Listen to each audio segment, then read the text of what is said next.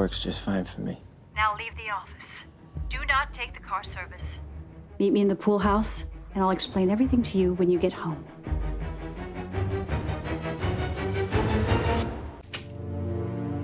What the hell's going on? What was that phone call about? Helen Crowley came to see me.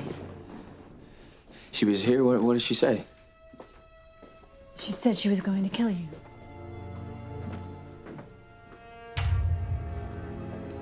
Oh my God. You're safe now. She's not going to harm you any longer. Good. The staff will be here any minute. You've ordered the staff back? Of course. One night without the help is suspect enough. Besides, we have a Labor Day party to prepare.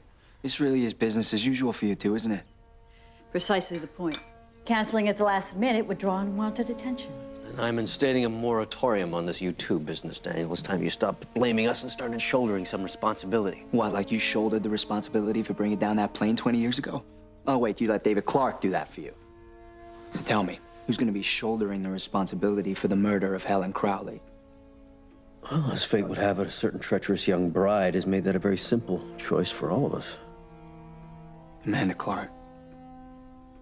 Are you serious? She is Charlotte's sister, for God's sake. What she is a vicious opportunist who has unleashed holy hell on this family for a year and a half. She could give a damn about Charlotte.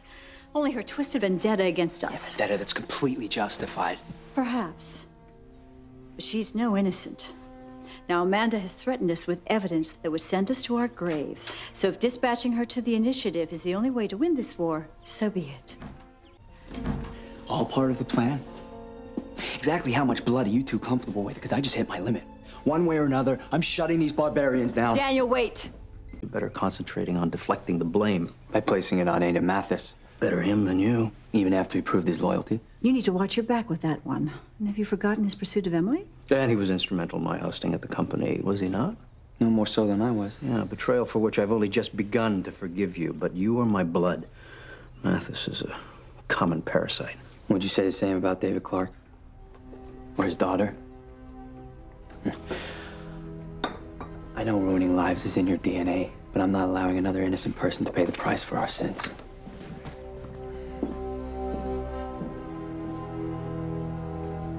Luckily, that's not a choice I have to make. And I do believe these are yours. Feel free to use one for each of your two faces.